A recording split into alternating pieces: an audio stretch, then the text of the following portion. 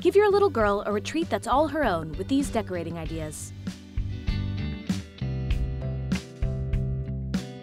A candy-colored palette of pink, orange, green, and blue sets a feminine backdrop that's fun, not frilly. Keep a vibrant space from feeling chaotic by laying the groundwork with neutral elements.